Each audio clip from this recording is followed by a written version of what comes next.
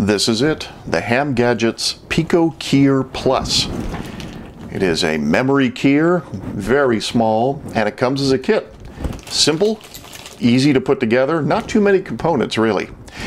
This is how it arrives at your doorstep. Kit of parts. All the documentation is right here on this CD-ROM. And in the case of this kit, I ordered the optional enclosure, which is only $8 and makes for a nice project when it's completed. So let's dive into it and see what happens.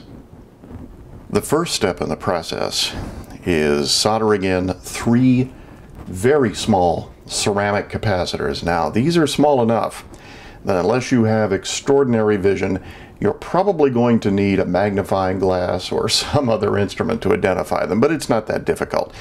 Once you have them in place, you just solder them in like so. And it's very easy to do. And you're done, just like that. As we move along in the kit building process, the next things are the transistors. Now, these are 2 N7000s. And if you follow the diagram on the circuit board, it's difficult to put these in the wrong way. I suppose you could if you tried, but it just goes right in there. You solder it on the other side. That's it. It's been less than 15 minutes, and look at the progress I've made already. I've installed the integrated circuit, the switch, the little speaker right here, and also the battery holder. Now, the PicoKeyer-Plus can run off of an external power source like a 9-volt battery, but it comes with this coin cell and the holder. And believe me, it will run off the coin cell for many, many months, so that's really all you need. So let's finish up the circuit board. It's been less than 25 minutes, and everything is completely assembled on the board, as you can see. We now reach what I guess you would call a moment of truth. According to the instructions, when I put the coin cell in the holder, the PicoKeyer should send 73 to me if I've done everything correctly. So let's put the battery in. I'll be quiet, listen carefully, and let's see what happens. Ah, the sound of success.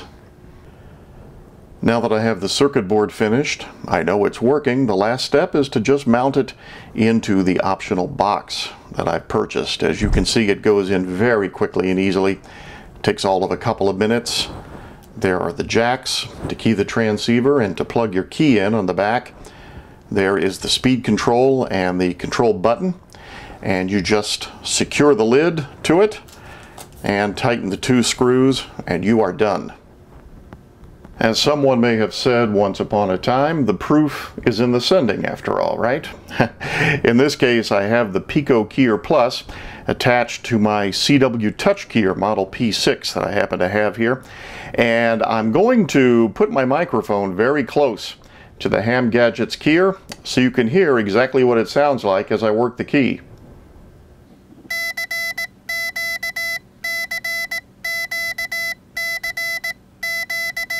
Now let's turn the speed up a little bit.